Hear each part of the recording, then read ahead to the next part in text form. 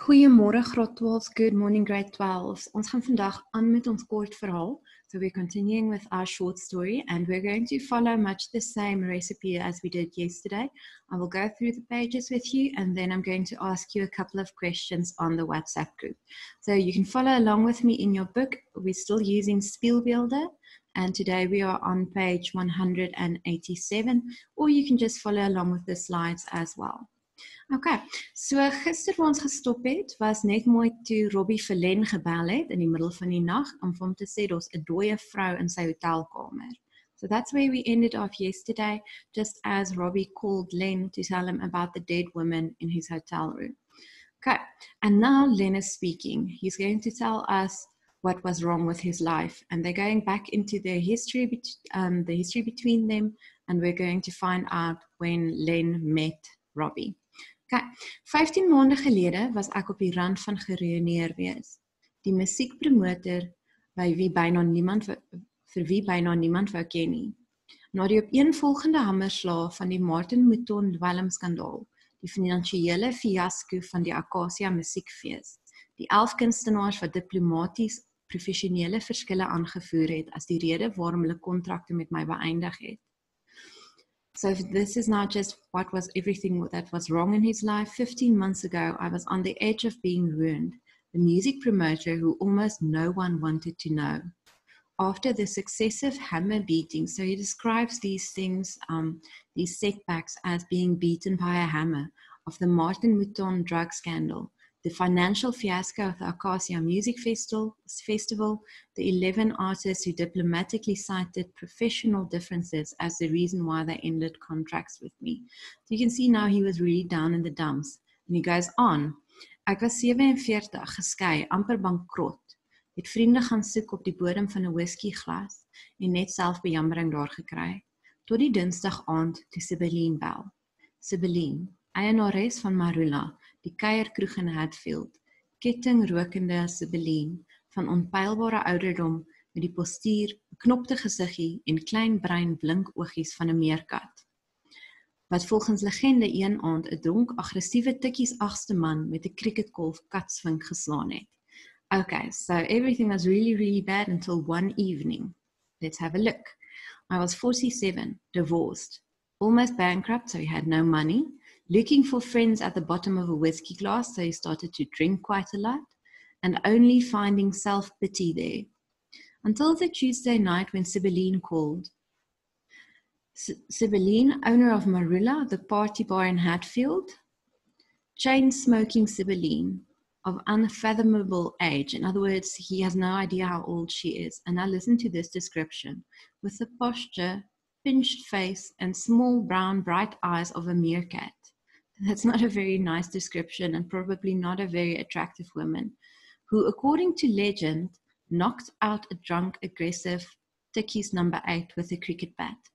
Okay, so just to make sure that you guys understand this, the Tikkies person is somebody who studies at Pretoria's University. We talk about Tikkies.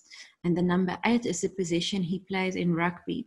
So she knocked out an aggressive student rugby player one evening. And usually the number 8 is quite a big guy, so it's impressive that she could knock him out. Jy beter kom luister. This is now Sibeline talking. Is al wat sy oor die telefoon beveel het. Ek het getalm.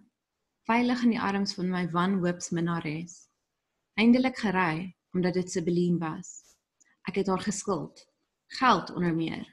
En daar was net 'n sprankie nuuskierigheid. Want Dinsdag by die Marula is oop mikrofoon. Wanneer die hoopvolle stou staan om op die verhoogie te klim. En die siniese en remoerige studente gehoor hulle meestal een vir een met snydende sarkasme en vindingryke beledigings weer na net 'n enkele liedjie daarvan afjaag. Okay, so this is now the conversation between Sibeline and Len. You better come listen on the phone. Is all she ordered over the phone. I lingered, so he's not too eager to go, safe in the arms of my mistress of despair. So he does not literally have a mistress here. He's feeling a lot of despair and he doesn't really want to pick himself up. Finally drove. So he finally left because it was Sibeline. I owed her money amongst things. And there was just a bit of curiosity. because Tuesdays were open mic at Marula, when the hopefuls would stand in line to climb on the tiny stage, and the cynical and noisy student audience would mostly, one by one, with sharp sarcasm and inventive insults, after a single song, chase them off it. So they're chasing the hopeful singers off the tiny stage after just one song. Die tydsberekening was 'n voorbode. 'n Paar tree van die kroeg se deur af het ek die gitaar gehoor. Verstommend behendig, maar uniek, spookagtig rou en averegs, met echo's van Barry en Hendrix en Clapton. Okay, the timing was a premonition, and you will find out for what a little bit later. A few steps from the bar's door, I heard the guitar. Surprisingly adept, so in other words, surprisingly good, but unique, ghostly raw and unconventional, with echoes of Berry and Hendrix and Clapton. So you guys can go and Google those names. Obviously, Eric Clapton, Jimi Hendrix, really, really good guitar players. So you can go and have a look at them. Okay, so I put a picture here for you just to set the mood. Ek het ingestap. Binne was dit stampvol, die atmosfeer gewyd. 400 pare oë vasgenaal op die verhoog. Robbie het daar gestaan, lank en skraal en onmoontlik jonk, gebo, asof die instrument om sy nek 'n juk was. Sy hare krullend oor sy skouers af, die gesig ovaal, bleek, engelagtig, ondanks die donker melkbaardstoppels. Daar was iets kwesbaar en breekbaar aan hom, die soort delikaatheid wat vroue onweerstaanbaar vind. Okay, so let's have a look at the translation. I walked in quickly. Inside it was packed. The atmosphere consecrate. It's almost, guys, like when you're in church, and nobody wants to say anything or do anything, you're on your best behavior. Everybody is focused on the stage. It's almost like they're in church and they just want to see what's going on stage. 400 pairs of eyes pinned on the stage. Robbie stood there, and now we get our first physical description of Robbie. Tall and skinny and impossibly young. The impossibly young, obviously, guys, because he is so skilled. Bowed over as if the instrument around his neck were a yoke. I don't know if you guys know this, but when we use oxen to draw a plow or a cart or anything, that thing that goes around their shoulders and that's attached to the plow or the cart or whatever is called a yoke, and it's quite heavy. Okay, so he's bowed over as if though he has that heavy thing around his neck. His hair curling over his shoulders, the face oval, pale, angelic, in spite of the dark, soft stubble. Now note here, guys, that melkbaardstoppels, this refers to the fact that he's very young. When a young guy starts getting a beard, we talk about a melkbaard in Afrikaans. So it's that first stubble. He's still very, very young. There was something vulnerable and breakable about him. The sort of delicateness that women find irresistible. Now, all the ladies in class can tell me if it's irresistible or not, being delicate, but apparently in this story it is. Let's go on. En toe begin hy sing. Die stem as sodanig was onindrukwekkend, effe nasaal, ongepoleer. Maar dit was die som totaal van die belade se heilende gitaar, die swewende melodie en die eenvoudige, briljante lirieke, wat vir my en die gehoor betower en ingetrek het, soos motte na die lig, en in sy musikale web vasgevang het.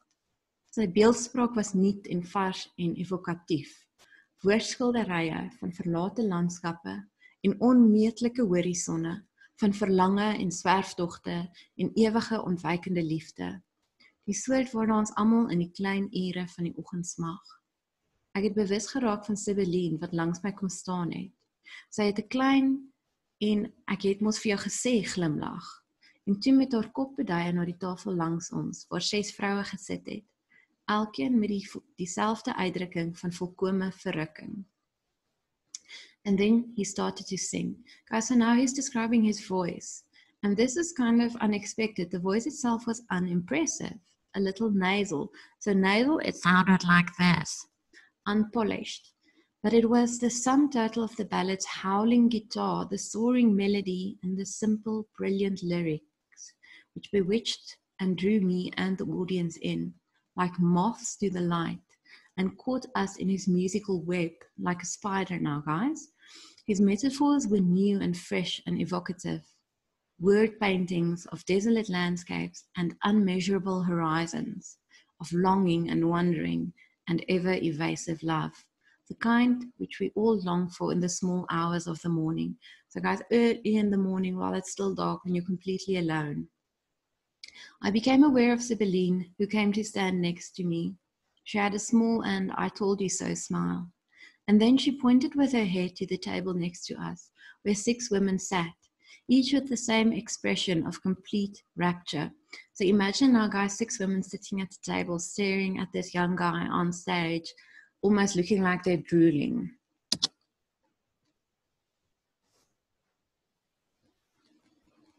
Okay. Nadat die gehoor hom uiteindelik laat gaan het, meer as 'n uur later, het Sibylline vir my aan hom voorgestel in haar kantoor. Dis Len. Bietjie verinneweer, maar hy's dalk wat jy nodig het. Oor koffie het ek hom uitgevra. Hy was 20 jaar oud, van Mpumalanga. Sy ma was 'n beesboer naby Amersfoort. Van sy pa het hy niks gesê nie. Hy het na skool op die plaas gewerk, tot sy ma vir hom 2 weke gelede gesê het, loop sing, dat jy kan rus kry. Hy het homself geleer speel, so uit 'n boekie uit, en deur te luister vandat hy 11 was. Skouerophalend, asof dit sy volkome niks seggende storie was, het hy 'n manier aan hom gehad, 'n sekere afwesigheid, asof hy een heelal verwyder was van hierdie wêreld. Again, we're getting a bit of a character description here of Robbie. So after the audience finally let him go, more than an hour later, Sibylline introduced me to him in her office. This is Len, a little worse for wear, but maybe he's what you need. I asked him about himself over coffee. He was 20 years old, from Mpumalanga. His mother was a cattle farmer near Amersfoort. He didn't say anything about his father. He worked on the farm after school until his mother told him 2 weeks ago, go sing, so that you can calm down. Hy het homself geleer speel. Oh, sorry. I just saw now here that I typed it in Afrikaans for you guys.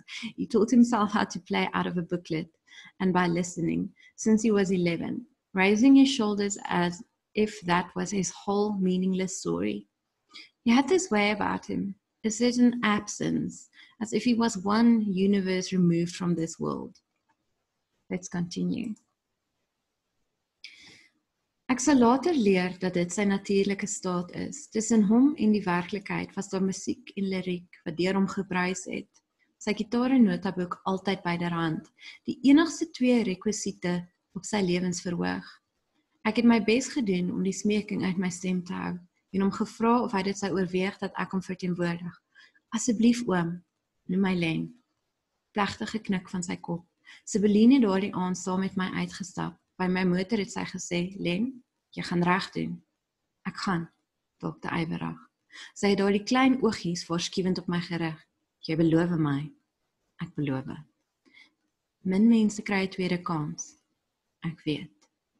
Okay, so this is now the conversation that takes place between Sibylline and Len while she walked him out to his car. I would later learn that that was his natural state, Robbie's natural state, okay? He seems absent, as if he's a little bit removed from reality. Between him and reality, there was music and lyrics which flowed through him, his guitar and notebook always at hand, the only 2 requirements on his stage of life. I did my best to keep the begging out of my voice and asked him if he would consider letting me represent him. Please, Wim, call me Len. Solemn nod of his head. Sibylline walked out with me that evening.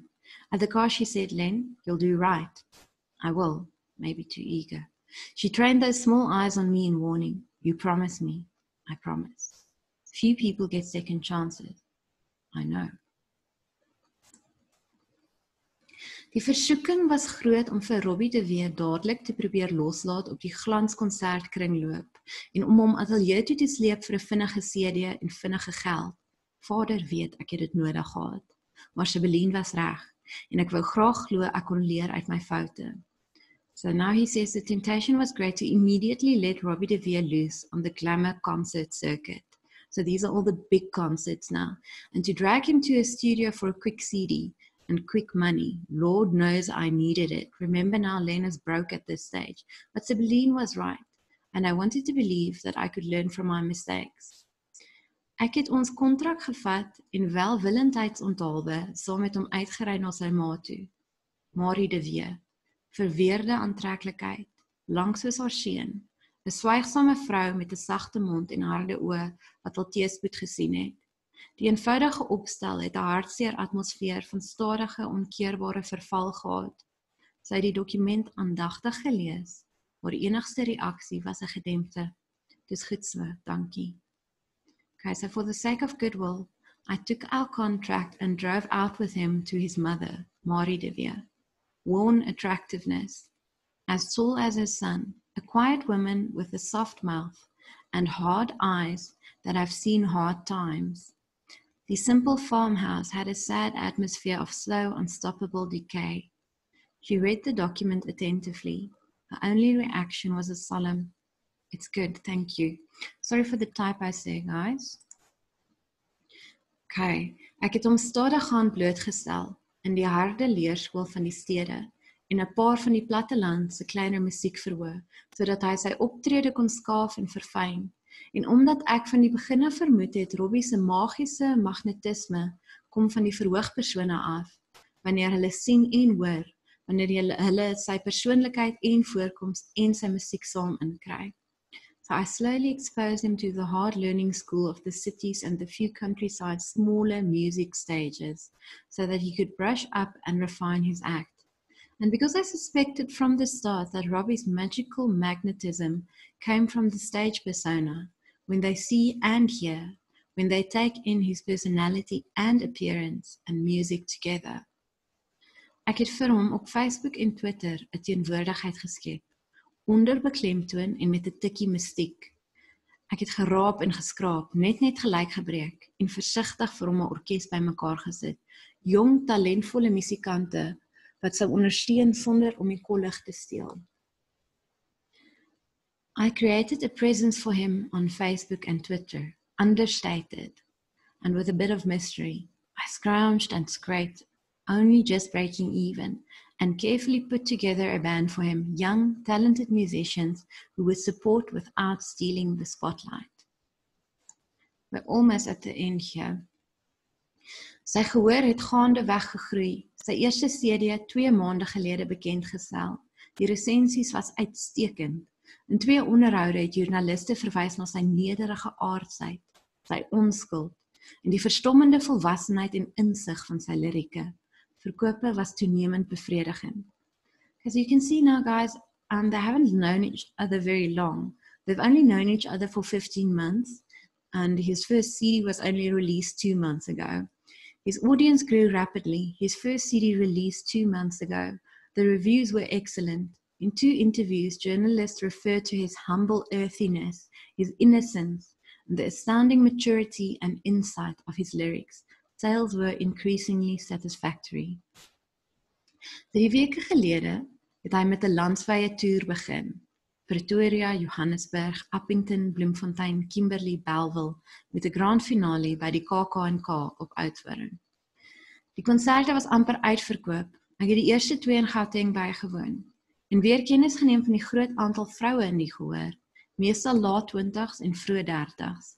Hulle onbeskaamde en uitbundige genot van hom en sy musiek, meestal heel voor teen die verhoog. Goeie marksegment, goeie materiaal vir die kamera en die beplande YouTube video. So 3 weeks ago he started with a countrywide tour, Pretoria, Johannesburg, Appington, Bloemfontein, Kimberley, Bellville, with the grand finale at the KAK&K in Oudtshoorn. That's the big Afrikaans arts festival. The concerts were nearly sold out. I attended the first 2 in Gauteng, and again took notice of the great amount of women in the audience, mostly late 20s and early 30s. So that should be THEIR, their unabashed and exuberant enjoyment of him and his music, mostly right in front up against the stage. Good market segment, good material for the camera and the planned YouTube video. Ek het vanaand gesit en die konsertinkomste teen die aansienlike uitgawes getabuleer en vir die eerste keer gedink ek sien lig. Robbie, my laaste uitweg, die hoop wat nie gaan beskaam nie. En nou dit. 'n lijk in sy kamer, 'n potensiële doodsklok in meer as een sin van die woord. Tonight, I sat and tabled the concert income against the substantial expenses, and for the first time thought I saw light. In other words, for the first time he's hopeful. Robbie was my last way out, the hope that will not disappoint. And now there's a body in his room, a potential death knell in more than one sense of the word. So death knell because somebody died, and also because it might spell the end for Len's professional career as well. Ek kom saam met die son by die hotel aan. Ek klop aan die deur. Hy maak dadelik oop, vervaard. Hy lyk sleg, die lang hare deurmekaar, die oë rooi. Sy uitdrukking 'n versnit van verskriklike verligting en volslaa angs. Hy omhels my. Len, dankie Len. I arrive at the hotel with the sun. I knock on the door. He opens immediately, bewildered. He looks bad. The long hair messy, the eyes red. His expression a blend of extreme relief and total angst. He embraces me. Len, thank you Len. Ek kry hom dadelik in die oomblik intens jammer. Ek voel met eens skuldig. Ek het tot dit ver hoofsaaklik aan myself gedink. Dit moes vir hierdie sagte, sensitiewe siel 'n ondraaglike trauma gewees het. In the moment, I feel intensely sorry for him. At once, I feel guilty. Up until now, I mainly thought about myself. This must have been an unbearable trauma for his soft, sensitive soul. Okay, guys, that's where I'm going to end it for today. If I can find the pause button here.